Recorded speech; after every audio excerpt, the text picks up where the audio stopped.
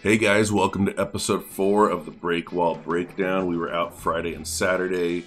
We had a couple varying temperatures, some other interesting stuff to talk about, which I'll get to in a minute.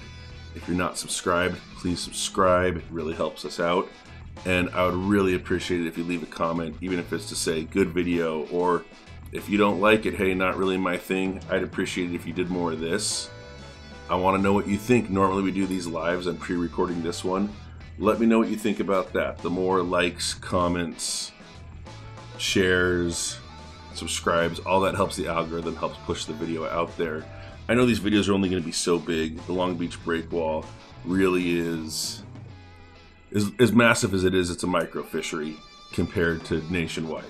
So this isn't something where I'm trying to get 1 million views, because it's really just for you guys out here fishing the Long Beach Breakwall. That being said, I want to let you guys know what's going on. So let's get into it. The Breakwall this week was slow. Both trips, I ended up moving inside the harbor. Fished inner harbor stuff, and that's really where a lot of our action came. We got a little on the outside. One of the big differences I'm noticing right now is that the outer harbor, not the outer harbor, I'm sorry. One of the big differences I'm noticing right now is the outer wall is holding. It's staying at 51 degrees. It's staying cold out there, which isn't necessarily the worst thing. Sometimes you get the big ones on the cold days. I just feel like right now, it being this time of year, potentially the fish are looking for warmer water. Now, the temperature difference we're seeing is Friday night we had 54 degrees on the inner harbor. Saturday we had 55 degrees on the inner harbor. Some people have the thought and philosophy that, you know, a fish will just hang in one area and not really ever stray too far from that. I think to an extent they move around. I don't know that they're necessarily migrating back and forth between the inner harbor and the outer harbor, but I'm definitely noticing, at least right now, that on the inner harbor they are more active. Saturday night we ended the night with 26 fish, and a majority of those came on the inside. Saturday night, 30, and I would say 26 of those came on the inside. Also Saturday, we ended up getting into some big ones. I fished an area that I haven't fished in about 6 weeks, and I told the guys, I said, you know, other people have fished here, but everyone fishes different. I don't end up getting over concerned about fresh water. People want that spot that no one else has hit. I feel kind of everyone fishes a little different, so I want to find a spot that I haven't fished in my style in a little while. I don't want the fish to be seeing my presentation over and over again day after day. So I told him, hey, I've been wanting to hit this spot. I haven't hit it in 6 weeks. Let's go in. And within that spot, you're not going to a spot, you're going to a range. And within that range, I said, hey guys, just, you know, when we get to this part of it, be aware sometimes there's a good one right around this spot. And we got to that area, and sure enough, back to back, 4.8 pounds, 5.2 pounds, ended up really making the night and really making, you know, my whole week, seeing those fish come on board. Really exciting. Especially one of our guys who had caught the 4.8 had never been out calico fishing before. He'd only fished for spotties. Literally, you know, using my gear, which is really cool. I set him up on a rod and reel and let him go for it. Hey guys, what's up? Sorry to interrupt with this commercial break, but I gotta let you know, I got my captain's license now. If you want to book a charter, hit me on Instagram, Artemis Charters. Shoot me a DM, we'll set something up. Big news, Waterman's Collective is gonna be selling the Artemis shirts. First design, Shark vs. Calico. It comes out June 1st. Waterman's Collective has a raffle coming up. Raffle starts this Saturday, June 1st. It's gonna run all the way till July 2nd. He's raffling off a brand new rod, red, white, and blue. I got a couple sneak peeks, it looks pretty sick. Any purchase of $30 or more gets you a raffle ticket. You purchase $75 or more, you get 3 tickets. The only way to get tickets is through making purchases. You can't just purchase tickets. You gotta buy gear. Go ahead and check out that Waterman's site. They've got tackle, they've got baits. He's got all sorts of stuff, including the Shark versus Calico t-shirt. Let's talk about what's been working. I have not been doing good on big baits. I can't wait till it gets to be the time where the big baits are hitting, where fast moving stuff's hitting. Fast moving's not really hitting. Stuff on the fall, stuff on the pause, stuff moving slow. Guys have done good on the hookup baits, but there's also been times when the hookup baits aren't hitting. Some guys have been doing good on the gulp.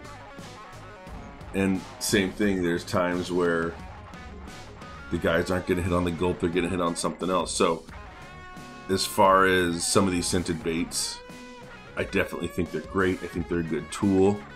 But if you come out and just want to fish one thing, chances are you're not going to do great in the overall scope of the night. You need to kind of keep moving, keep trying different things, because they seem to be wanting different things throughout the night. That one thing doesn't seem to be working the whole night. But what is working fairly consistently is flukes. Part of it's also finding the color of the night. We ended up Friday night moving to red. Specifically, we're using Hot Cheeto from Sudden Impact. And it wasn't mattering if it was a fluke or a paddle tail. It just needed to be small. They weren't wanting to hit the big ones.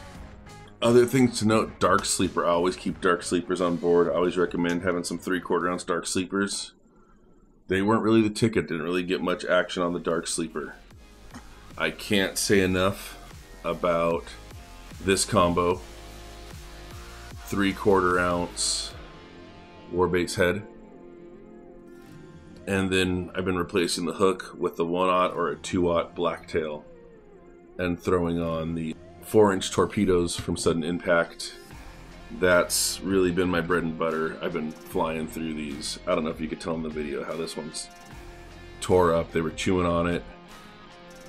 But yeah, Friday, that Hot Cheeto was absolutely the color, and we did pretty good on Saturday as well. Big fish on Saturday came on. One was on the hookup bait. One was on a brown fluke.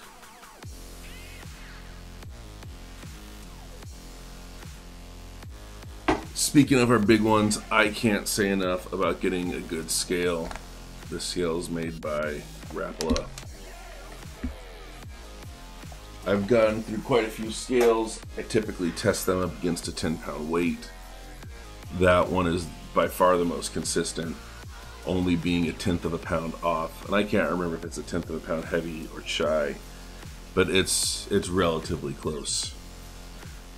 One of the reasons I like to say to have a scale is we can be having the conversation about how big your fish was, or we could be having the conversation of how big you thought your fish was. And I like the peace of mind of knowing how big it was, especially, you know, last night, the smaller one we caught was actually taller and fatter. And it wasn't until we weighed him that when you look back and went, oh, yeah, you know, that one that looked bigger was actually a little shorter. So it weighed less. So it's, your eyes are deceiving. I see quite a bit of big fish. And they visually trick me, so I don't see why they wouldn't visually trick anyone else. Good to have the scale on board.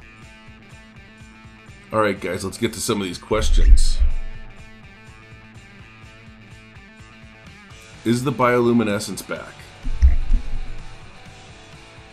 No, I haven't seen any signs of bioluminescence.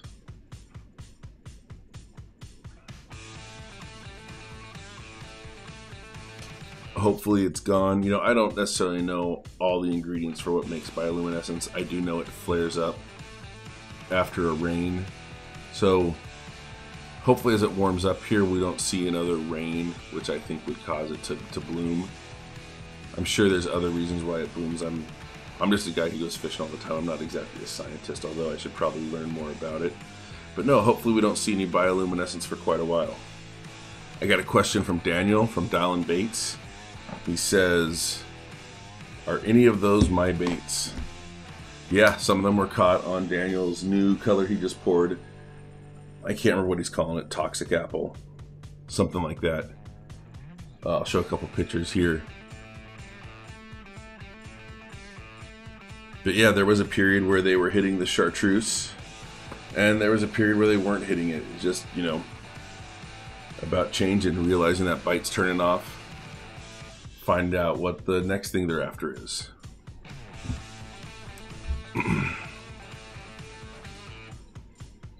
Another question, do you use scent?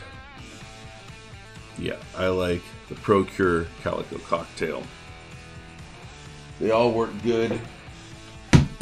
I'm a big proponent of scent. If I were to grab one of my tackle boxes, open it up, smell it, smells like plastic.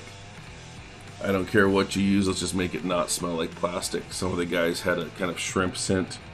That works great. My only thing is, I don't like the stuff you spray.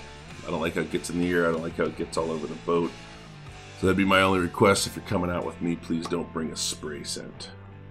Other news at the Breakwall. It's been getting chilly at night, even though it seems like it should be warm. Have that extra coat. I'd rather have the extra coat, not put it on, than be out there when that wind's blowing and needing it. Other things we could talk about, creatures. Creatures haven't been hitting the last couple days. One of my favorite ways to get them, especially during a tough bite, really slowing down, playing the bottom, getting them on creatures. Craws. Alright, and I consider the Dark Sleeper to be a creature too. I play it the same way I'd play a creature bait. They've wanted it just a little faster than that, a little faster than you really want to play a creature. Some of the creatures with the tails that kick, the swim craws, you call them. I would say swim craws have a chance. I honestly really didn't throw any swim craws. But this last week, if I were to go back and decide to throw a creature, it probably would have been a swim craw.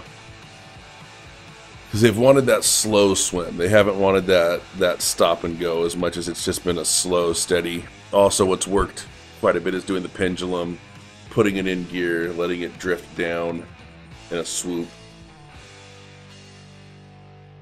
Also, one of the things that's been productive, and not a lot of fish came this way, but some of my bigger ones came this way.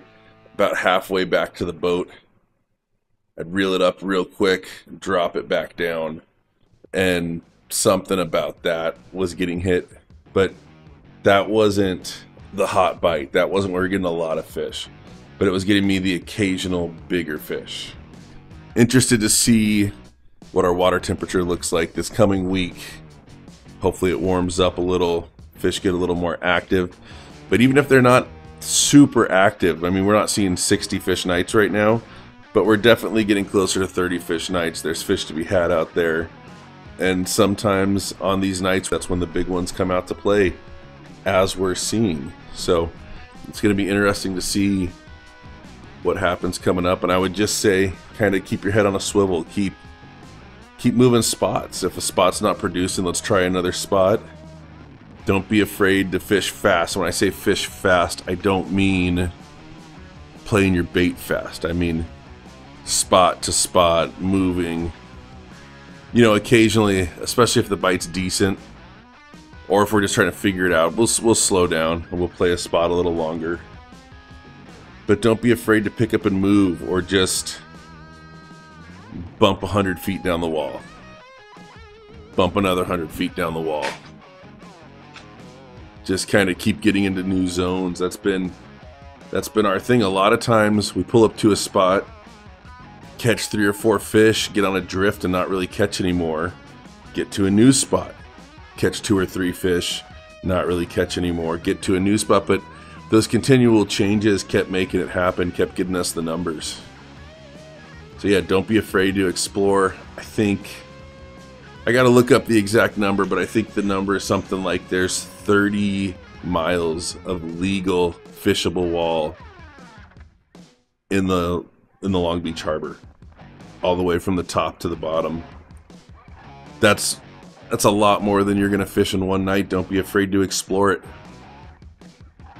So yeah, definitely, if you're still here, leave a comment, ask a question. I'll try to answer your questions in the comment section, but I'll also address them here on the next episode. I'll pull up a couple of those right now. By the way, if you want to see any of our previous videos, there's a playlist, Breakwall Breakdown, on our YouTube channel. One of our questions was, how does the curly tail work? Curly tail works good. I wasn't necessarily fishing it a whole bunch, but the curly tail especially works good when they're biting on the drop. Another question, what color of line, what pound test? I prefer red line, but any line will work as long as you got a good leader on there. I prefer 40-pound line to a 40-pound leader. Even when we move inside, some guys will try to scale down and go, oh, y'all fish 20 pounds since we're on the inside. I just gotta say that 5-pounder we got last week, that thing was wrapped in the kelp. We had to get the boat up in there, get it out of the kelp. It would have been done on 20 pound. You weren't getting it out. We're lucky to get it out using the 40. This question is, how do you store your plastic lures? I store them in Plano trays, 3700 narrow. What's the best time of day to fish the wall? I like fishing from sundown on into the middle of the night. I'm not a big fan of daytime fishing the wall. It can be good sometimes. I'm not going to lie. I've had good days fishing the day, but I've had a lot more good days fishing nights. This last one, what kind of batteries do you run for your trolling motor? You know what? Honestly, I don't feel like sticking my head in there right now and looking, because that's a little center console and I got a big old head. But I know they were the West Marine batteries. They weren't lithium, they were the standard batteries, but they were the more expensive ones with the better warranty. I bought the cheaper ones the first time and I wasn't happy with them. They died on me a couple times, so I bumped up to the pricier ones and I've had much less trouble. So alright guys, thank you if you've watched along this whole time. We'll see you next week.